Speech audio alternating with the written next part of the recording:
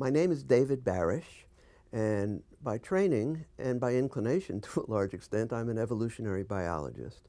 My PhD was in evolutionary biology and animal behavior, what's often called sociobiology these days.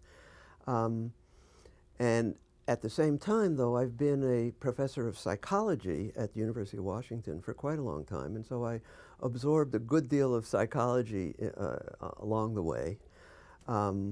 And I've become increasingly involved in issues of war and peace, notably, actually, nuclear war and peace, particularly applying psychological and biological concepts and insights there. And so in writing this book, I actually had a wonderful time, and I do hope that people reading it will have an equally good time. The book in question is called Threats, From Animals to People to Societies to Countries.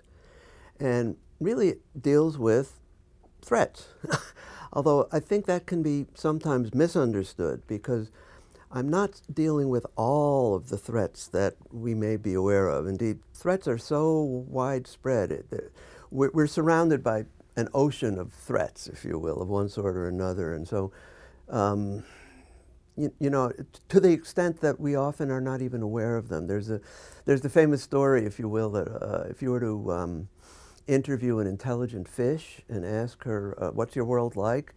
Probably the last thing she'd say is, it's really wet down here. In the same way, I think threats are kind of the ocean in which we swim, and as a result are often hardly aware of them. So I started with animals, not surprisingly, not just because we are animals, but because animals engage in a whole array of threats that are really important and quite fascinating.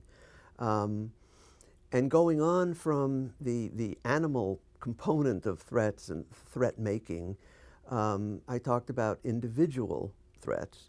So there are threats involved in parenting, for instance, probably more than there ought to be. You know, if you don't eat your green beans, you're not going to get any dessert. That's not so bad. But if you don't eat your spinach, you know, you're going to get a whipping or something. Well, I've been asked, what's your audience? Who's going to read this book? Well, I mean, I hope everyone reads the book, not just because of my own personal interest in selling a lot of books, but in fact, this is, I think, a really important topic, and I hope those of you out there will agree.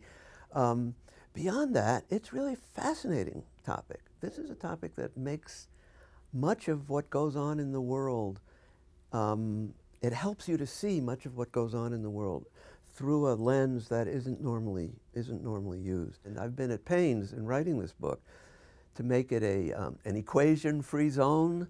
You know, there's no fancy mathematics, there's no fancy analytic ideas, because the ideas, in fact, are very simple. In the book, there are a number of implications from understanding these things that can influence policy, individual behavior in terms of dealing with one's children, for instance, understanding what animals are up to when you watch dogs and cats threatening, either dog threatening another dog or dog threatening a cat or vice versa.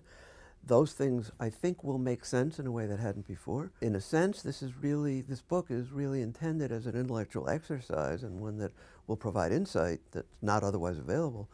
But it also does have real policy prescriptions in a number of cases. I mean, it's not a how-to book. You know, it's not threats for dummies. But it will give you, I think, a way to make sense of your world in a way that I would hope will be really helpful. And when I say your world, I don't just mean your own personal world, although I mean that as well, but also the world in which our country operates, because that's your world too.